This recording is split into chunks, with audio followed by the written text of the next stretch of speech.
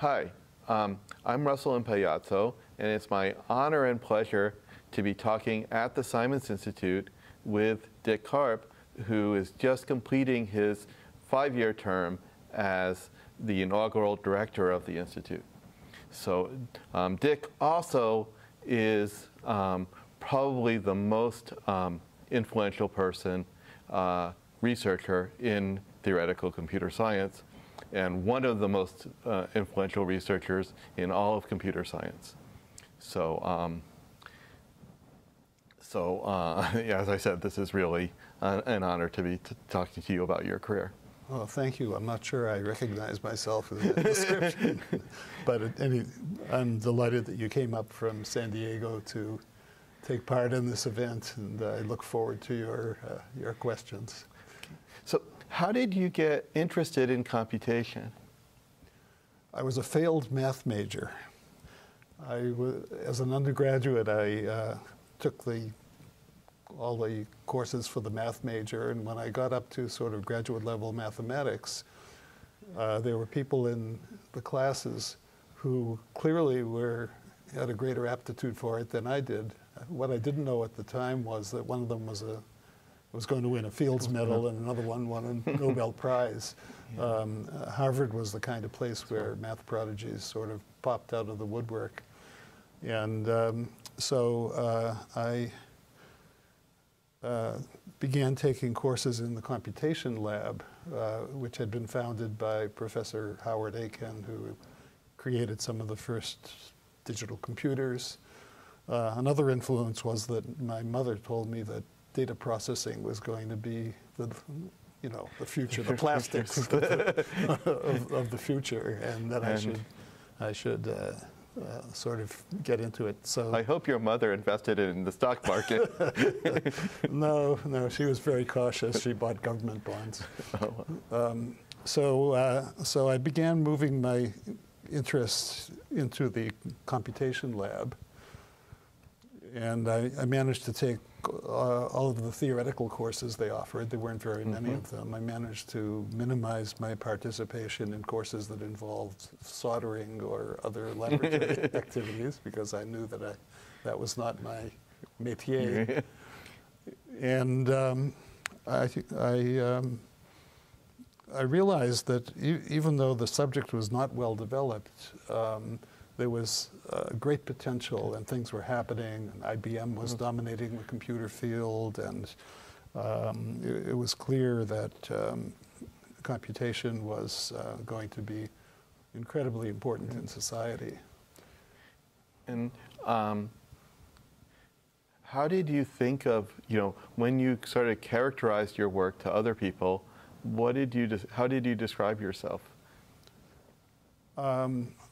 I guess I would say that I liked discrete or finite mathematics, that I liked algorithms, that I had a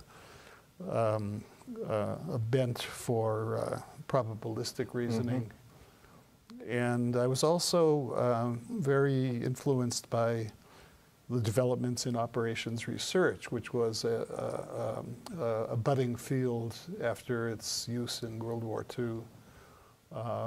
And so I took, one of my favorite courses was on computational methods in operations research. And again, the discrete nature of those models and the fact that probability was involved made it very comfortable for me. And I did well enough to gain the attention of some of the faculty, and that fortified my interest. So this is somewhat of a digression from the kind of historical record, but so there's kind of like a wave within computer science and maybe moving back towards continuous mathematics. So traditionally, just what you said, discrete mathematics has been thought of as the mathematics that's involved in computation. Right. But there's kind of been a synthesis showing a lot of relationships between discrete mathematics and continuous mathematics. Does this seem like a step forward or a step back? Oh, I think it's a wonderful development. I'm really thrilled by the work over the last 7 or 8 years in spectral methods and Yeah. the realization that solving special types of linear systems of equations can be done very efficiently and lead to improved combinatorial algorithms. I remember some years ago at Carnegie Mellon, my friend Gary Miller told me that the right way to solve network flow problems was through linear algebra, and I scoffed because I knew very well, it seemed, that the best way to solve those problems was to push flow through the network one path at a time.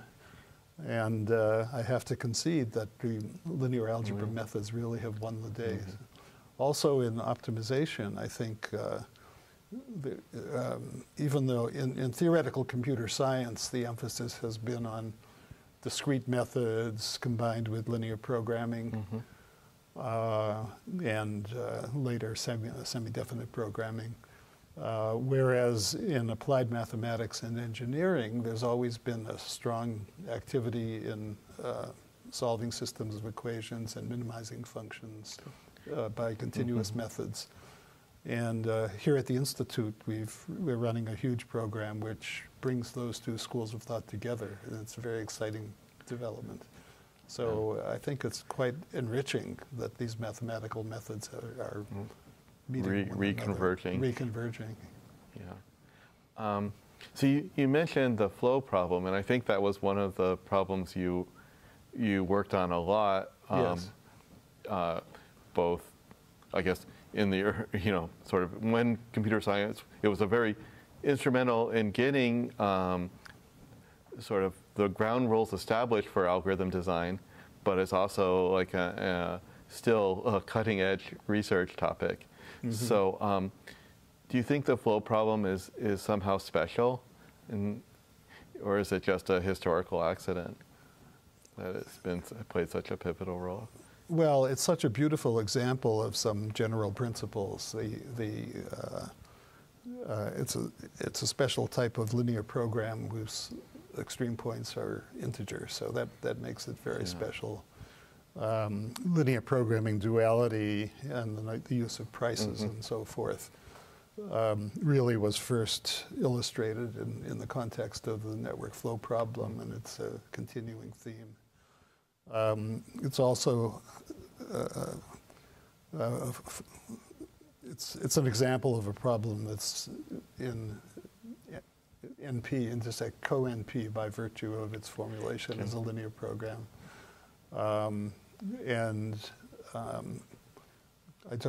My favorite algorithm is probably the Hungarian algorithm for solving transportation problems or matching problems, where it advances inexorably to the solution. This is the old-fashioned way rather than the linear algebra way, by modifying a flow. So it's just a beautiful example. One of the first books I read in operations research was the book by Ford and Fulkerson on network flow problems. Yeah. So when I teach network flow to I guess either undergraduates or graduate students, I often use it as a precursor to NP completeness, right? Because in addition to being a beautiful problem and important in its own sake, it's also a problem where you have many surprising reductions, uses of network flow to solve problems that don't seem at all related to network flow. Right. You could even figure out whether a baseball team is mathematically eliminated using network flow. I don't know that one, but yeah. So do you think that looking at the different applications of problems like network flow sort of put you in a good mindset to to anticipate NP completeness when it came along? Well, I think there were some other experiences that brought home to me the possibility of combinatorial explosions.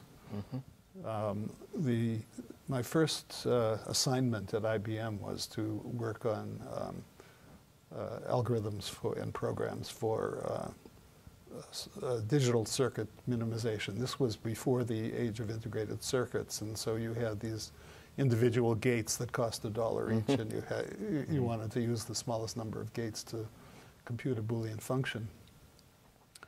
And before I arrived at IBM, the group that I came to join had already had a lot of success in solving Boolean minimization restricted to two-level circuits, ORs of ANDs or ANDs of ORs. So this is the Carnot map, or? Well, Carnot map was a visual aid, yeah, but they were dealing with functions in many variables. And they had very successful programs that didn't guarantee getting the cheapest solution, but could do a lot better than the engineers could do. And so that was a big hit at IBM. So we, working with my boss at IBM, Paul Roth, a mathematician, we started working on multi-level Boolean circuits. And we soon found that it was a morass of difficulties, and we never really got a useful product out of it. The problem was just too difficult.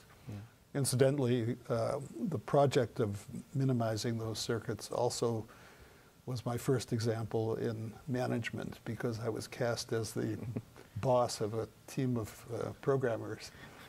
And that really wasn't my forte, because I sort of left them alone for months at a time, and that was a contributing factor in the failure to generate anything useful. But anyway, that project brought home to me the seeds of a combinatorial explosion. But there were many other signs that was a problem. If you sort of generalize some of the flow problems to set cover problems, you eventually, if you try to generalize matching to sort of three-way matching or something like that, you immediately run into problems where you don't have a nice characterization, and the combinatorial difficulties seem overwhelming, and I was aware of that. I also worked on the traveling salesman problem with my friend Mike Held, and there again we were doing branch and bound and other basically enumerative methods, and realized that I wouldn't have been able to formulate it very well, but I realized that there was a qualitative difference between the TSP, the traveling salesman problem, and the matching problem, or the flow problem. So the circuit minimization problem, trying to find the smallest Boolean circuit that computes a function, is, so it sort of has a very rich history. So it was also widely studied in the Soviet Union at the time, around the same time, I believe. Yes. And that also sort of inspired a lot of researchers in the Soviet Union to start thinking about this concept called parabor, which is kind of analogous to the intuitive idea of combinatorial explosion that you were talking about. That's right.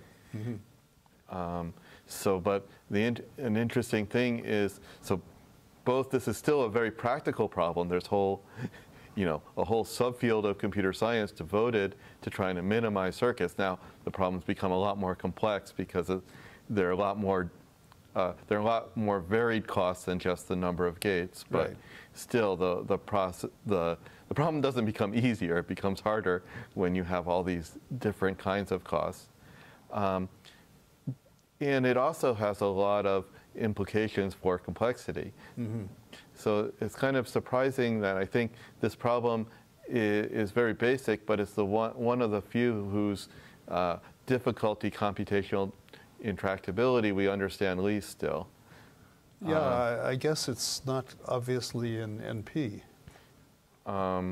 It depends on exactly how you formulate it. Exactly how it's presented, but in some presentations, if you have a compact input, it's not even clear that you have short proofs of optimality.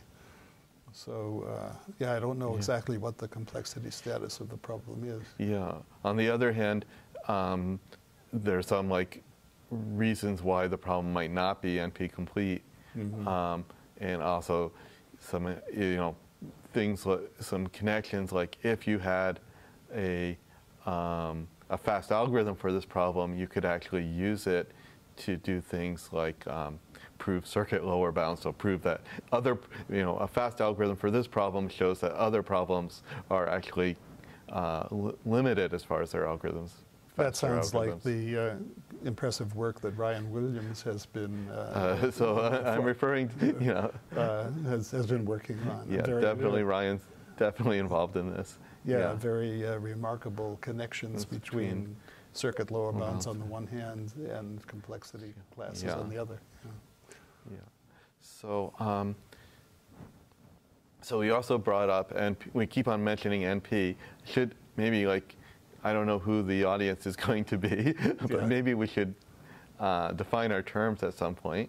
So NP, a lot of problems are about searching for a solution that meets certain specifications through a huge space of solutions, or finding the best solution when you have some kind of clear objective function. So NP is essentially the class of all the problems that involve search and optimization. And NP complete means that if you could solve that one problem, you could solve any problem of that type. So,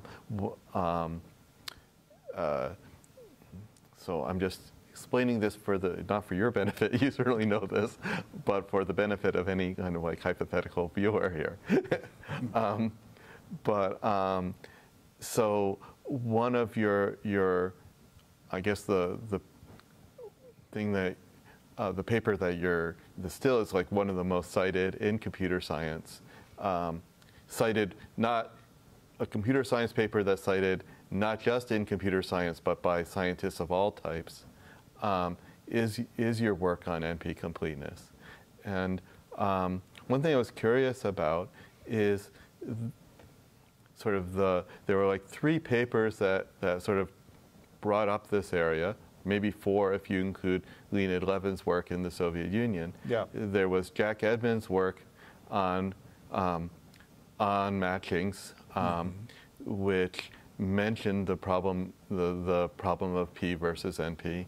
There was Steve Cook's work on showing that there existed some natural NP-complete problems. And then there was your paper showing how prevalent NP-complete problems were, and showing that a lot of the problems people were trying to work on, like traveling salesperson, were in fact NP-complete. Yeah. So how aware were you, so what brought this to your attention?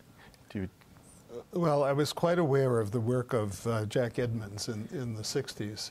He was actually focused more on NP intersect co-NP. I think he took it as self-evident that P was different from NP and never actually framed exactly that question. His interest more was in what he called the principle of the absolute supervisor, which had to do with sort of verification of a solution, and in modern terms would be called the question of NP intersect co-NP. So Jack was an absolute genius who sort of blazed new trails in combinatorial optimization. I think of the first generation as the people who did linear programming and flows, George Danzig, Fulkerson, and so on. And then Jack pioneered the next very rich development, non-bipartite matching, matroids, numerous other things. And he certainly stressed the importance of the question of whether there is a polynomial time algorithm for these problems. And he demonstrated some wonderful polynomial time algorithms. I visited him at the National Bureau of Standards one day, probably around 1964 or 65. And it was pivotal in my life because in the 8 hours I spent with him, he just told me about all of this cornucopia of wonderful results. And so I was certainly aware of the issues around polynomial time computation. And I also wasn't aware of it at the time, but I read parts of Hartley Rogers' book on computability theory, which came out in the late 60s. And that sort of got me prepared to think about reducibilities, because he thought about, you know, recursive reducibilities. And I think that sort of planted a seed that led me to my work on reductions.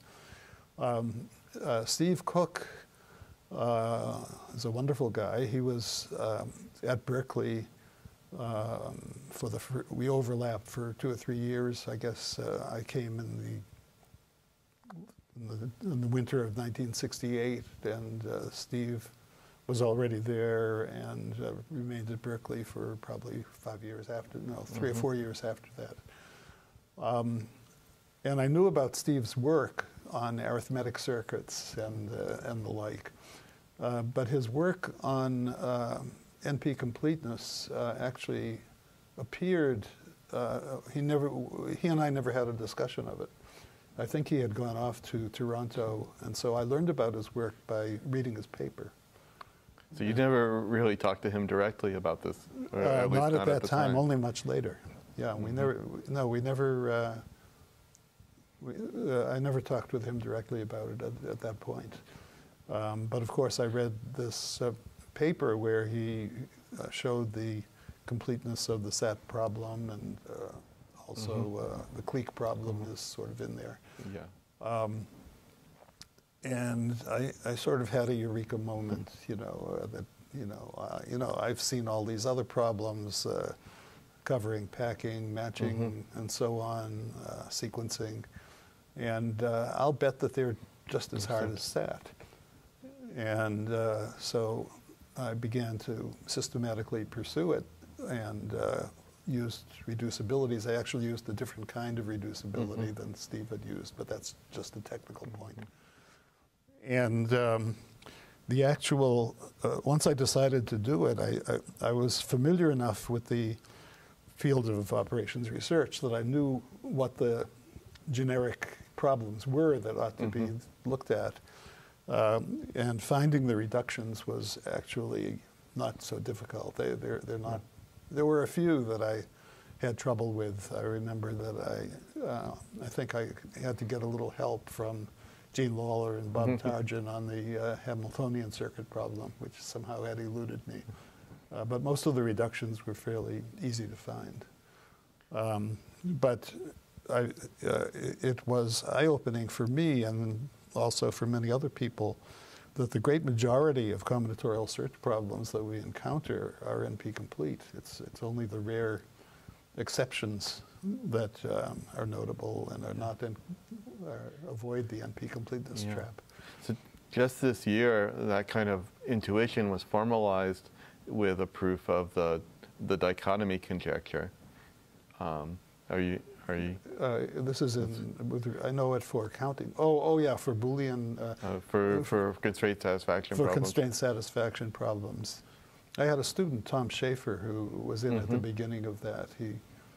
He classified sets of Boolean primitives into and found a dichotomy result.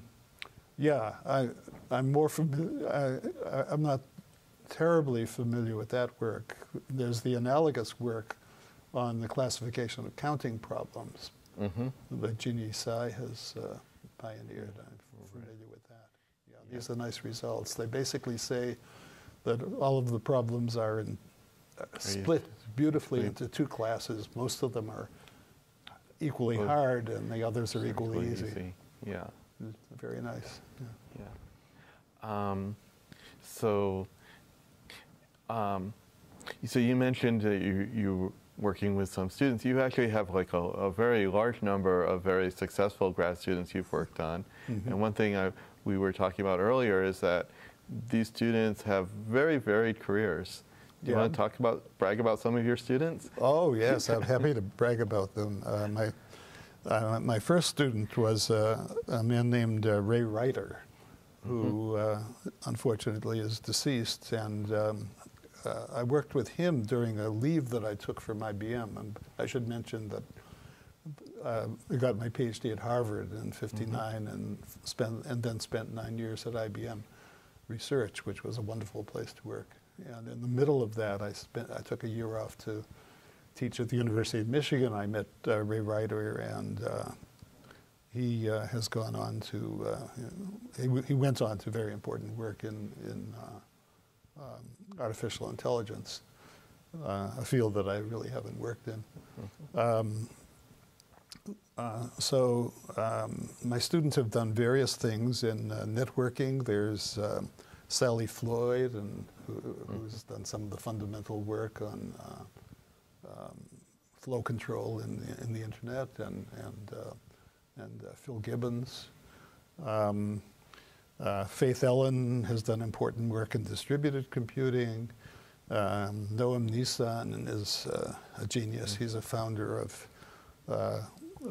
computational economics and game theory. Game theory, yeah. And it was only nominally that I was his advisor. I learned from him. What basically the information transfer was from him, from Vigderson to him, and from him to me. So he taught me a lot, and I taught him very little. He taught me a lot too. Rajiv Madhwani, also unfortunately deceased, did some wonderful work on probabilistic analysis of graph theoretic problems for his thesis. Wrote a nice book on randomized algorithms with Prabhakar Raghavan. Regrettably, I turned down their invitation to be a co-author of that book. That was one of my major mistakes in life. Rajiv unfortunately died young, but he was a guru in Silicon Valley. He was a wonderful theoretician, but he also understood how the Valley worked and was a great advisor to entrepreneurs. Let's see who else. Mike Luby did fundamental work on communications and has started a company and is now at Qualcomm, very successful. Barbara Simons became president of the ACM. I could go on. I mean, there are quite a few. But I guess like the thing that stands out to me is how varied their careers are. Oh, I didn't even mention the people who do computational biology. Right. Computational biology, I never did as well at that as I would have liked, but I did influence a number of students who did better than I did, like Dan Gusfield and Ron Shamir and Eric Xing, who's at Carnegie Mellon now. Dan was working in that area before it became trendy, I think. Yeah, Dan, that's right. He pioneered a lot of the ideas that would pick up in the Human Genome Project. That's later. Right. That's right.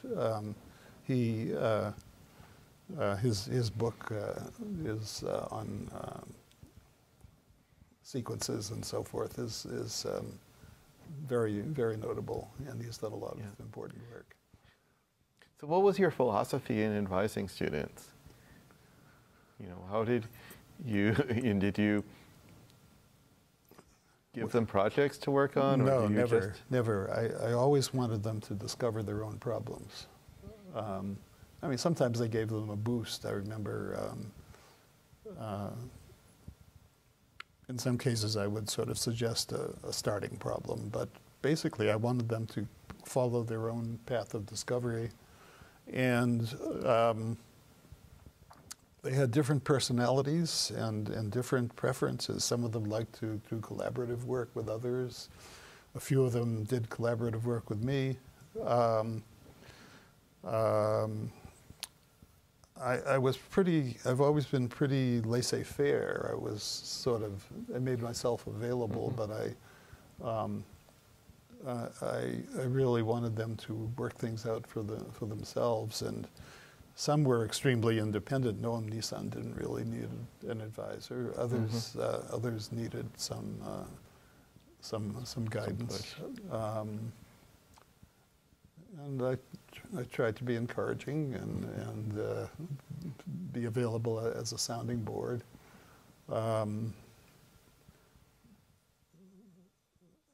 But I think the main thing was to feel out what style each of them desired and let them pursue that style.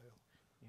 So one thing I remember you were saying when I was a grad student at Berkeley, not your student, but a student at the same time that you were a professor, is you said that what makes what each researcher needs to do is find their edge. Mm-hmm. And I interpret that as finding something that you're particularly good at that's kind of synchronizes with your talents.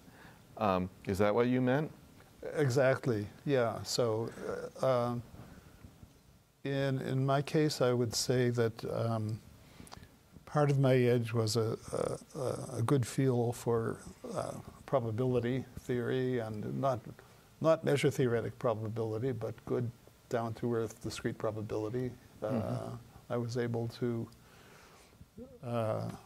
work with those tools.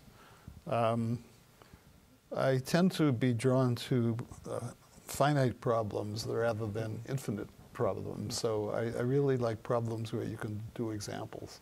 Mm-hmm. And one of my peculiarities is that instead of going out and writing programs to run an algorithm, I will sit like a slave executing the algorithm on made-up examples to just get a sort of intuitive feel for what happens. Like that gives you, like, you know, if you just look at the input and output, you miss the process. Yeah, that's right. That's right. In general, when you read people's papers, they don't reveal the process or how they were led to what they did. Yeah. That's too bad. I think a good expositor should lay out the process. What I'm not good at is constructing very complicated proofs. I would say that I'm not the right guy to help you check out your proof that P is unequal to NP. No one wants to be that guy.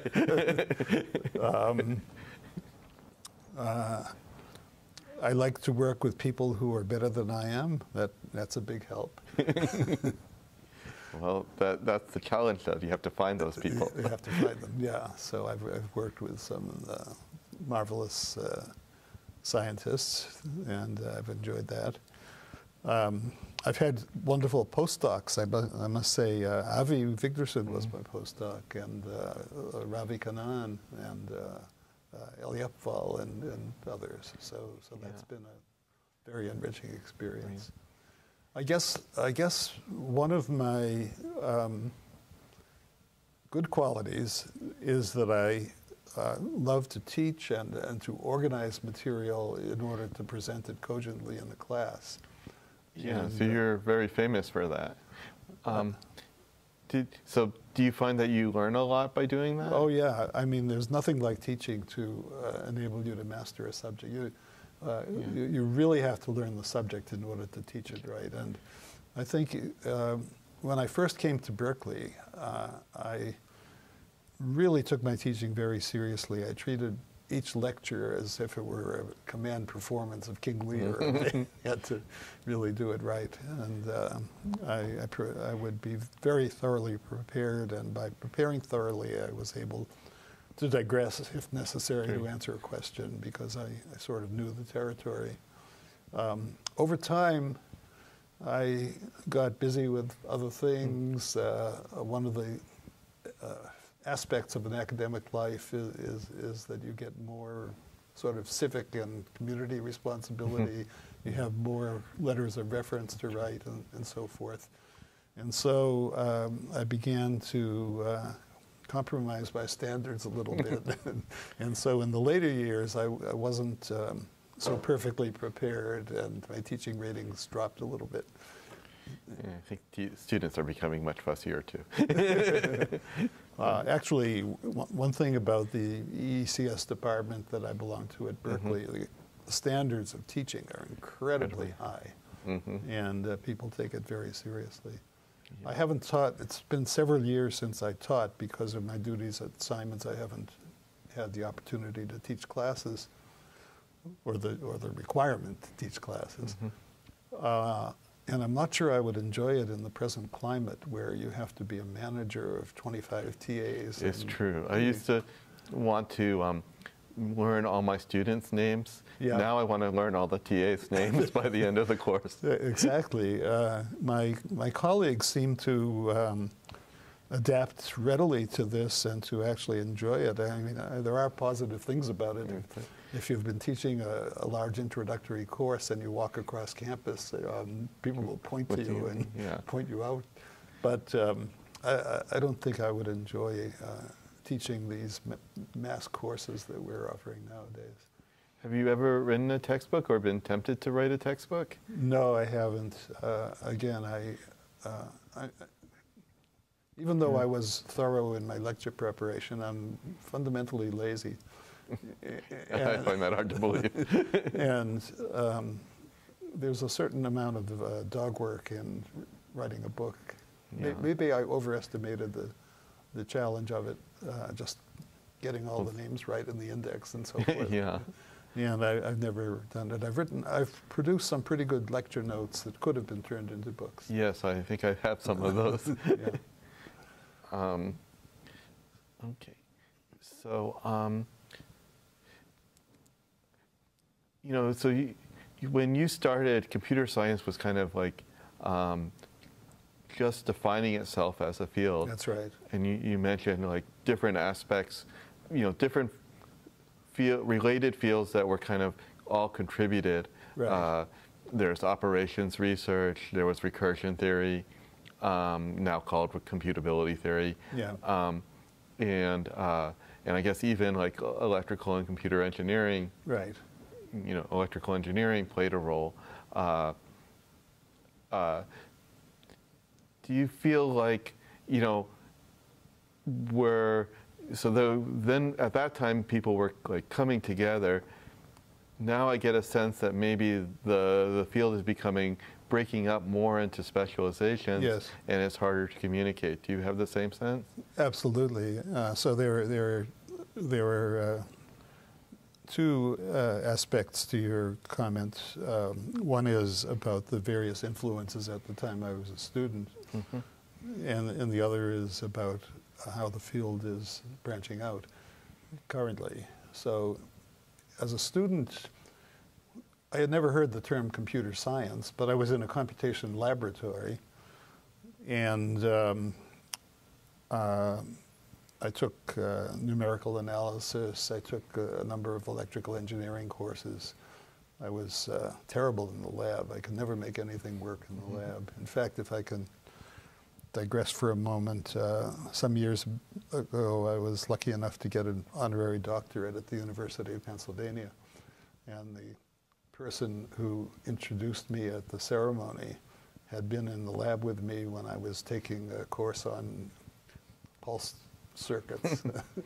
And he took time out to marvel that the idiot, the klutz, who had been in this lab. And but we've already established that your edge is not soldering.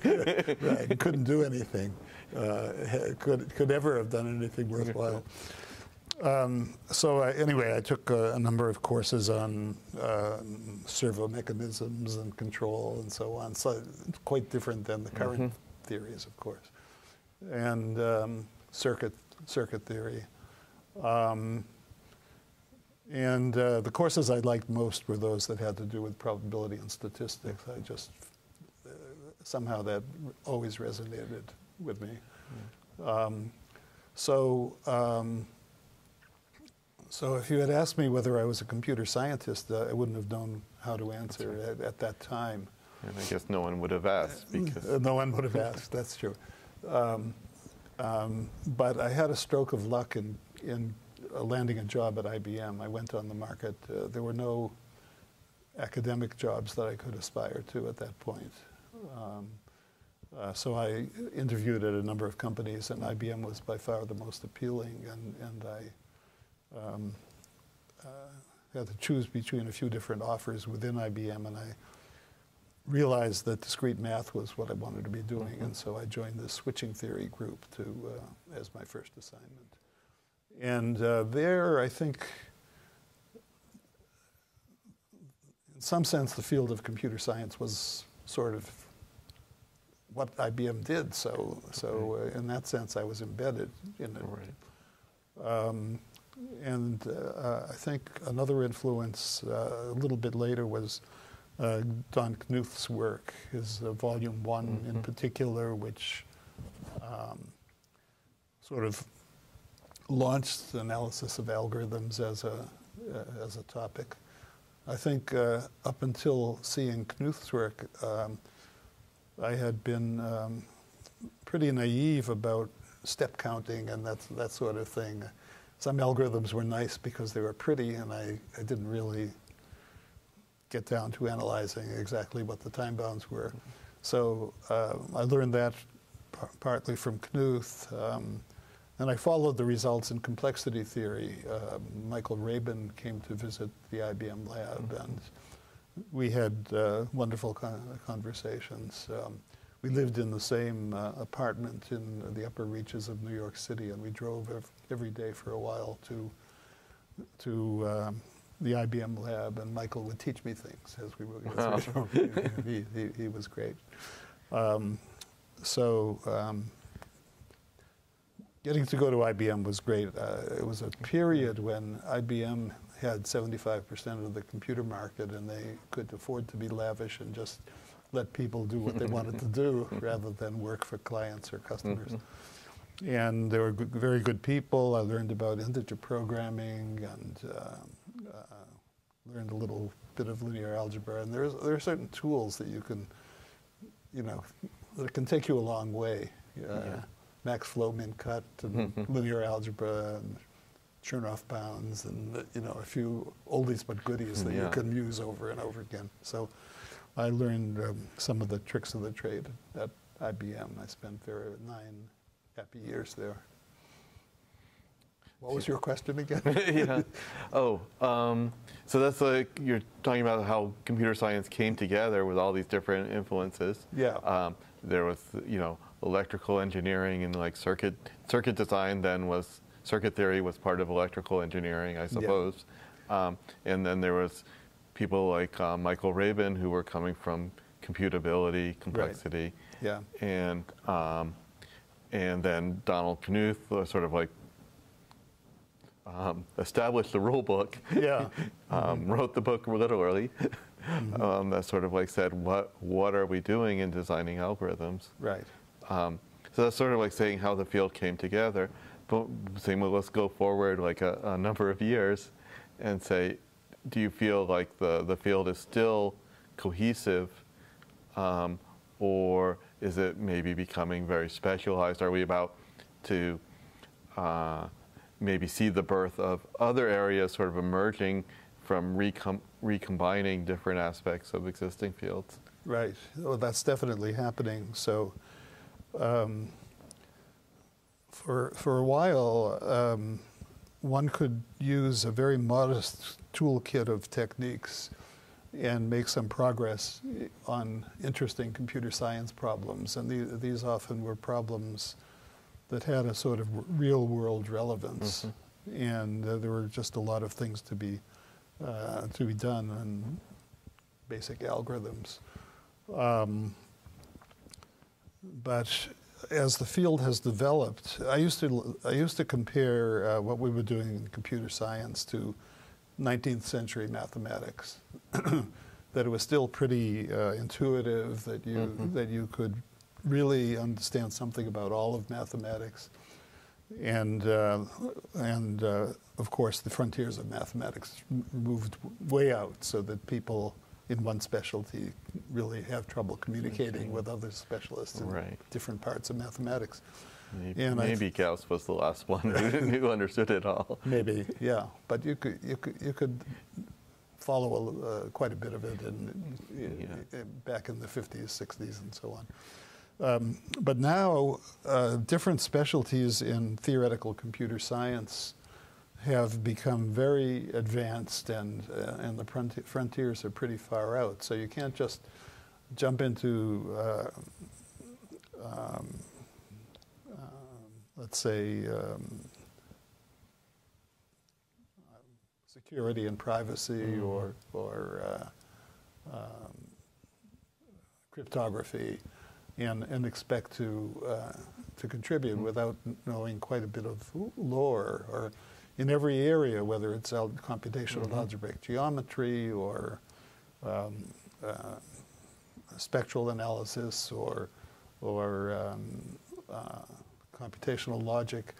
The field has moved pretty far out. Wow. And I think, in a sense, if you think of it as a growing tree, Yeah. it's gotten, to some extent, separated from its roots in practicality. So I think that many of the people who, in past times, would have become research mathematicians are now using very advanced mathematical techniques in the context of computer science.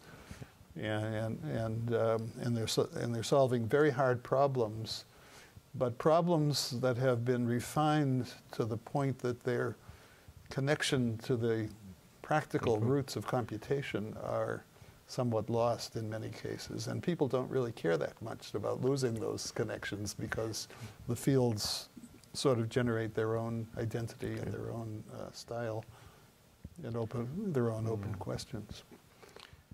You also asked about new fields arising. Yeah. And of course, this is also true. Data science is data science, big data, artificial intelligence, machine learning. Right. I mean, these have blossomed in the last 15 years, probably. Yeah. And especially in the just in the very recent past. Yeah. But maybe this is also like an opportunity, because I think, you know, so not that I'm an expert on these things, but with, you know, UCSD, where I'm a faculty member, is starting a data science major. Mm-hmm. And one question we're continuously asking, or mainly that I'm continuously discussing with Mohan Paturi, is what exactly is data science?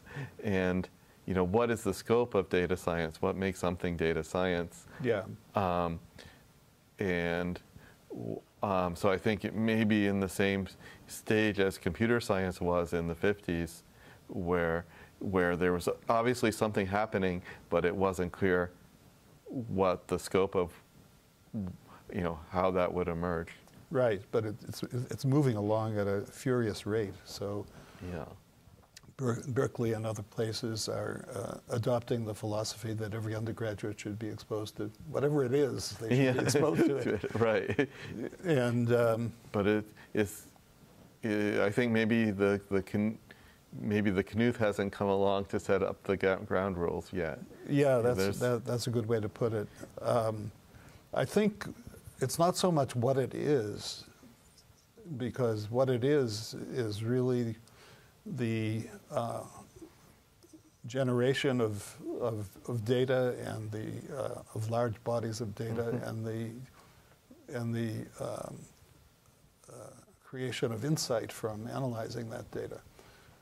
So that's what it is. It's driven by the influence of the availability of large data sets in almost any field you can name. Yeah. What's less clear is what the foundations are, what the mathematical foundations are. Yeah. And it has something to do with sparsification and dimension reduction and all the techniques for simplifying large data sets to extract the essence. It has a lot to do with real-time decision making. It certainly has a lot to do with advanced statistical methods. It's sort of the extension of classical statistics to the case where you have really large data sets. Yeah, is the size of the data set, I mean, so classical statistics, if you have like large data sets that are sampled from the same distribution, it should be really good at that. Right. I think maybe the problem is that you have large data sets and you're with kind of uncertain provenance. Exactly. The diversity of the data, the combining of different types of data, the fact that the data may have been gathered in a way that made it not representative of it's not clear what population you're sampling from. Yeah. And the fact that there's so much data means that there's an abundance of possible hypotheses, some of which will just accidentally seem to be significant. And, so it's kind of statistics on steroids, if you will, and the problems are very hard, and we don't really know exactly where it's going. Yeah. There's the related field of artificial intelligence, where I mean, if you read the billboards as you drive out to San Francisco Airport, you'll see that there are companies that are offering artificial intelligence to the world and hiring at inflated salaries, hiring people to do artificial intelligence. And it's as if artificial intelligence is some magic potion that a few high priests possess it, and if you can hire one of those high priests, that person will be able to sprinkle his artificial intelligence knowledge over all the problems of the world. Right. So there's an exaggerated respect for what it is, what it really is. There's been definite success in solving certain kinds of classification problems. But first of all, it's a far cry from what the founders of artificial intelligence meant by the subject. And sort of the ironic thing is that if you go back 20 years ago even, I think artificial intelligence had gotten a bad reputation for being impractical. Yeah, that's right. An undeservedly bad reputation at that time. So the pendulum swings quite quickly. Right, and it's also a dilemma for people who are used to analyzing algorithms, because the success of some of the deep learning algorithms has gone far beyond what we can analyze. Yeah. In fact, that sort of touches on another theme, which is empirical validation of algorithms, which is becoming more prevalent, I think, in a lot of areas. So we've seen success in sort of Boolean minimization, and SAT solvers have been successful beyond what we can explain. You've worked a lot on that sort of thing, of course. Yes. But work in failing to explain it along with everyone else. So there's been very striking work by Kevin Leighton Brown, for example, where he has been able to classify different types of satisfiability instances and predict which algorithms would work well on which of those. Right. Very impressive, but completely empirical.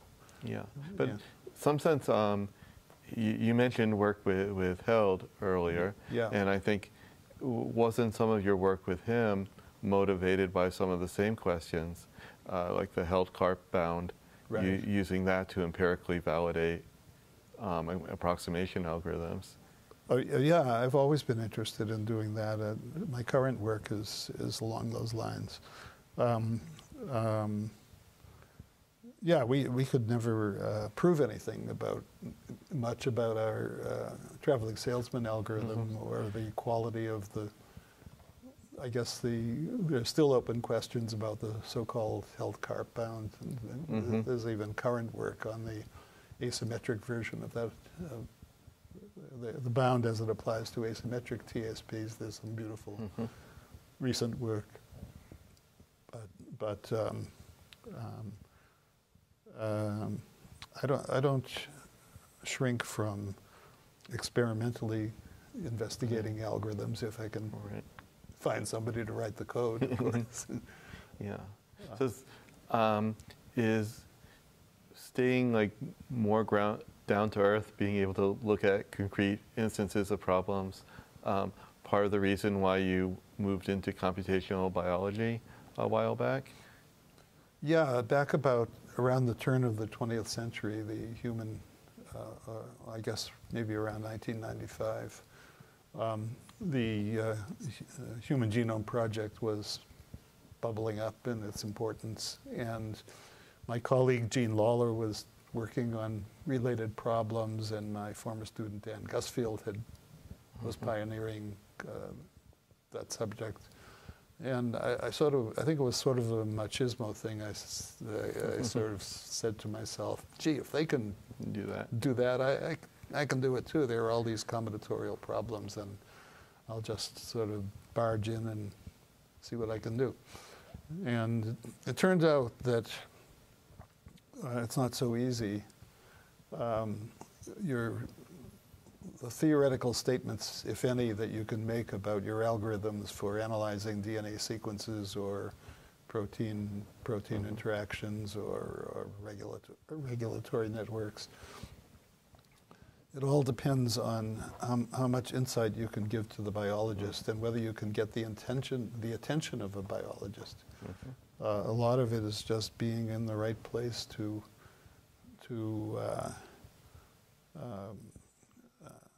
assist major projects, popularizing your work, writing code that people can easily use. Frankly, I haven't succeeded to the extent that I would have liked in that area. So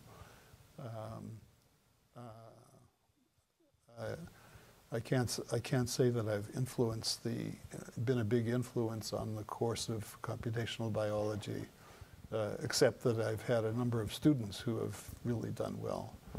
Eric Shing, Ron Shamir, and others.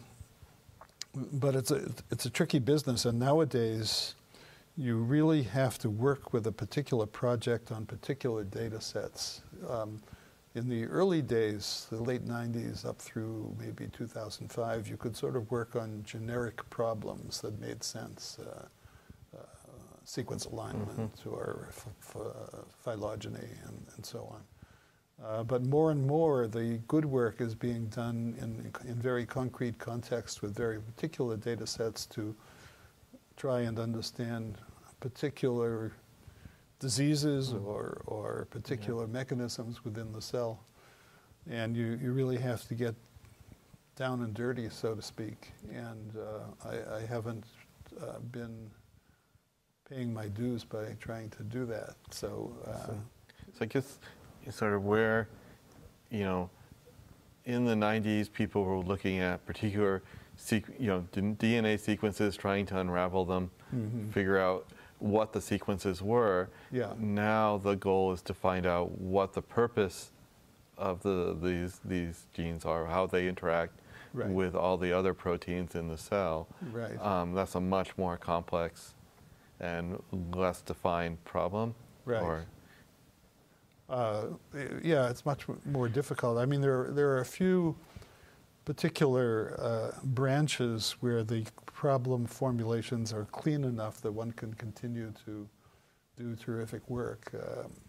Tandy Warnow, for example, has made a wonderful career in phylogeny analysis and sequence alignment, and she's continued to find new applications, new directions, and the problems are fairly clean. When you get down to looking at proteins in particular, it gets harder. They have a three-dimensional structure. The combinatorics of how the proteins interact, the data is not very clean. There are a lot of impediments generally to understanding, to doing what you might call cell biology, meaning the investigation of the control mechanisms within living cells. This is just a messy subject. So do you have any, this kind of brings up the general question of, so traditional theory, we sort of like expect people to bring the problem formulations to us, but a large part of making algorithms that actually solve problems that people want to have solved is coming up with the right formulation. So do you have any insight into how you come up with the right formulation of problems?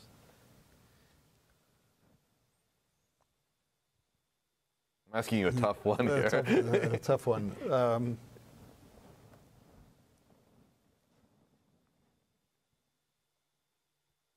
I would say that again, it's a matter of getting down in the weeds. Like if you want to solve problems for of the type that arise in Amazon or Lyft or Uber or Google, whether it's advertising or routing of vehicles or distribution of goods, you probably have to sit down and see what's going on, and ride around with the truck drivers and see what's actually happening. And again, it takes a certain dedication. Yeah, but also a lot of there's this kind of legal issue. A lot of the data for the applications you're talking about just now are proprietary.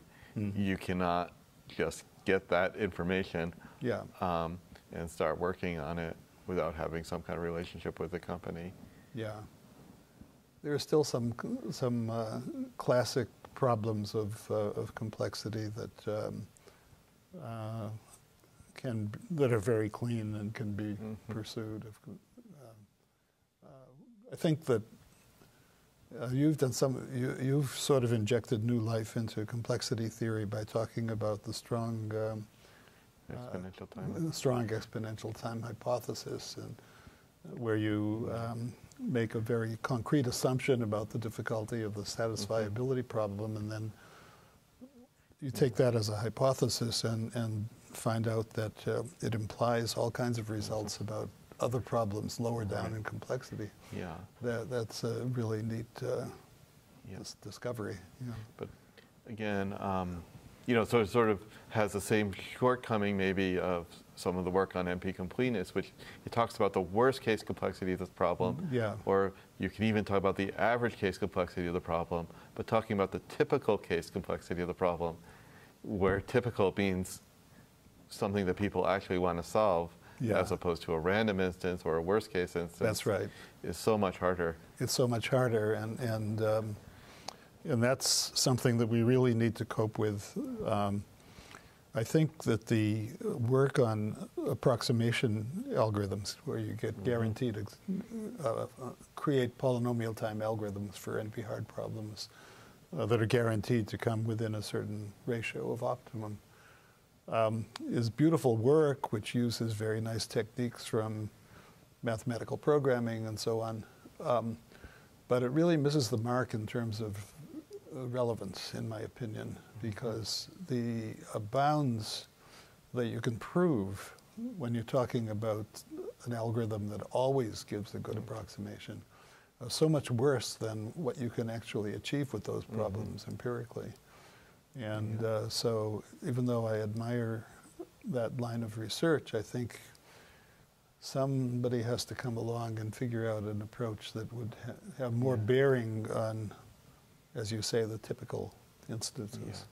So I want to say that sometimes, sometimes you really care about getting the right answer to 1%. Right. And sometimes you just care about getting in the right ballpark. That's true. And so, because a lot of times you're using an approximation algorithm as kind of a meta algorithm to help steer another algorithm, and so the cost in being off is like a small factor in the running time of your other algorithm. Or you mentioned like the circuit design problem that was successful. Well, I think that a lot of those, the two-level circuit design, you're using like a set cover heuristic, and so it can be off by a factor of n, but when you're talking about an exponential size circuit, n is not so bad. Yeah, that's possible. There's also the complexity theoretic work of showing that it's hard to even get polynomial time algorithms within any close factor of optimum, and I admire that work very much, and there have been some real breakthroughs there. Yeah, and it's also like one of the, bringing us back to the idea of the synthesis between discrete and continuous mathematics, because there they sort of show that the best approximation algorithm, which is kind of a discrete concept, can actually be like formulated as the best semi-definite relaxation. Right. And that's a more continuous version.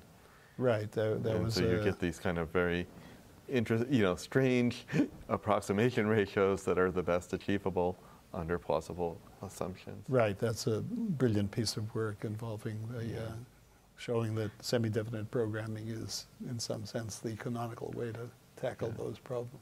Yeah. What are some of your other favorite developments in computer science? Well, we've already touched on some of them. I've been very impressed with the spectral graph analysis and all of the things that you can do with linear algebra and spectral computation. I think the reductions from from the strong exponential time hypothesis to prove various concrete results about real life problems are very relevant, very interesting. Some of my results have been superseded by better results obtained recently. So there's some very nice work using discrepancy theory, which gets a better bound than Karmakar and I were able to obtain for the bin packing problem. And I was happy to see that the linear programming formulation for the asymmetric TSP that I worked on with Michael Held was the starting point for some new exciting results about solving the asymmetric TSP within a constant factor. However, another aspect of current day complexity theory is that we're sometimes getting results that depart pretty far from anything that anybody would use in practice. So, I mean, the practical solution of the TSP is quite a different game than the good computation of those bounds. There are also what Richard Lipton has called galactic algorithms that are very good asymptotically, but not useful within any practical range. So I should say, like, when I was in grad school, people said that the Strassen matrix multiply algorithm was one of those, and yet I believe, one reason why people thought that these algorithms won't be useful for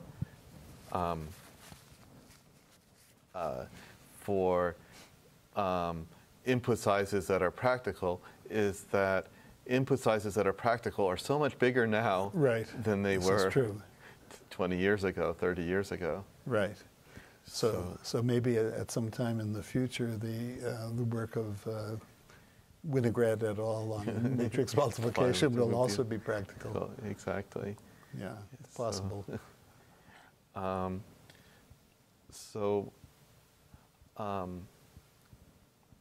There was one other thing I wanted to talk about, but now I'm forgetting it.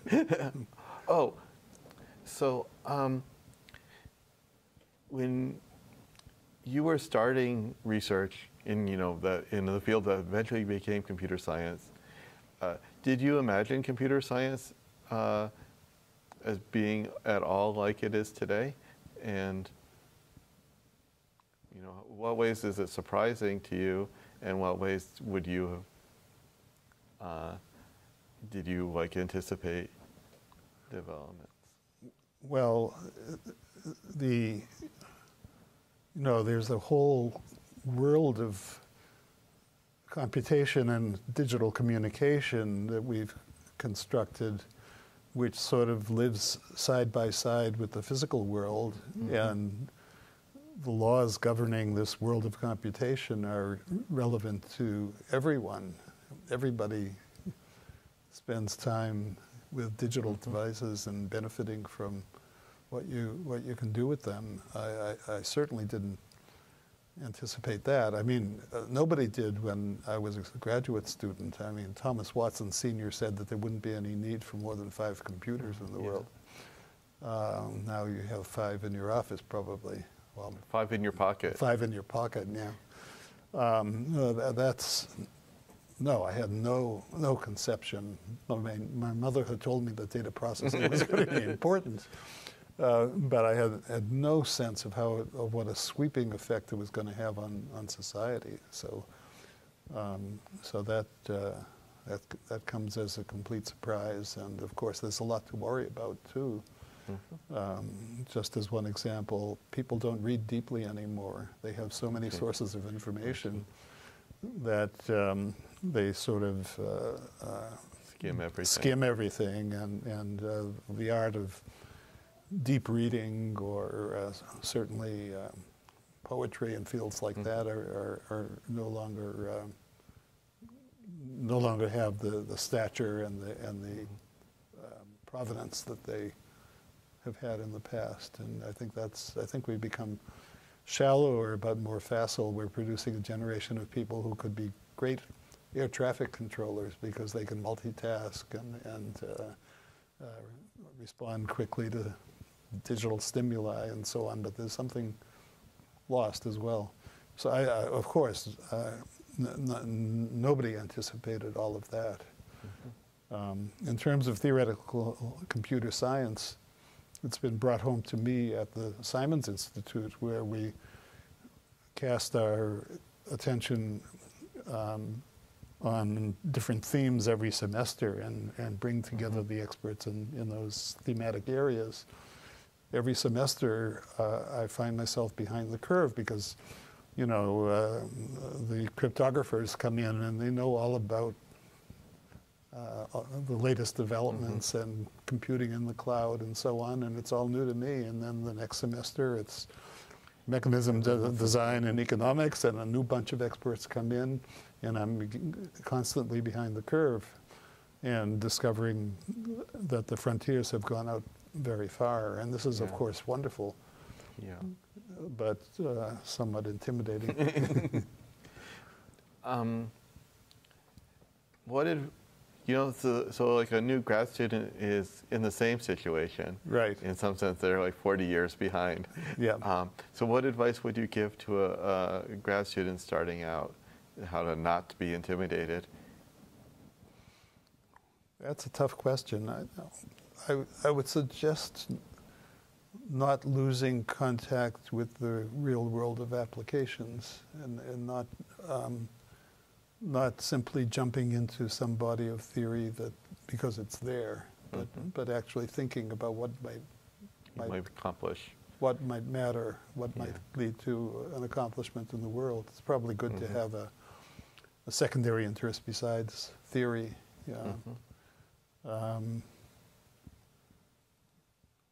But we've seen many generations of graduate students coming through and thriving, and it continues. Berkeley is one of the places that keeps producing fantastic graduates, so somehow they're managing. I think being open to working with other people, not being jealous of your results, but being out there and collaborating is very important for students. Learn a lot of mathematics.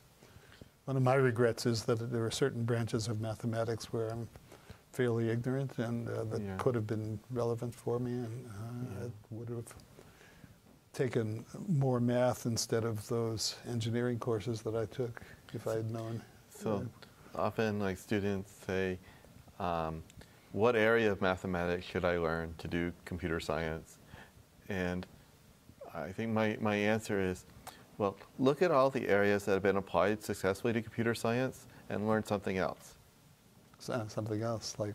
maybe topology is going to come to the fore. Right. Although I already know some applications of topology. Right. So yeah. String theory. But it's relatively untapped. Right. So because I think one way of getting an edge is to know something that other people don't. That's true. And you don't know what's relevant until, if you don't know an area, you don't know whether or not it's relevant. Right. That's why I like this optimization program that we're running at Simons, because I think it's bringing people together who will learn from one another with very different skills. Yeah. So, how is your experience? What do you think of the role of the Simons Institute in theoretical computer science today, and what was your experience as director? It's been successful far beyond my dreams, and that's the work of many people on our staff and the other scientists who've been in the leadership team of the Simons Institute. It's really become the place where people want to go to gather and advance the field. I think it's bringing collaborative research to a different level. For me, it's been mixed because I somehow discovered that I'm not meant to be a manager exactly.